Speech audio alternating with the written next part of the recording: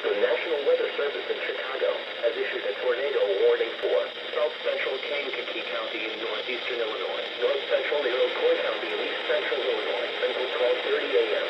At 11:43 p.m.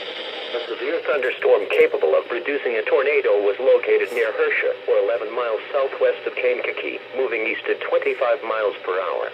Hazard: tornado. Source: radar indicated rotation. Impact: flying debris will be dangerous to those caught without shelter. Mobile homes will be damaged or destroyed.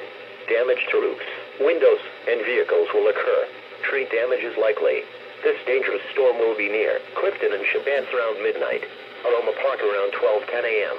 This includes Kankakee County Fairgrounds and Speedway, including the following Interstate 57 between mile markers 294 and 306. Take cover now. Move to a basement or an interior room on the lowest floor of a sturdy building. Avoid windows. If you are outdoors, in a mobile home, or in a vehicle, move to the closest substantial shelter and protect yourself from flying debris.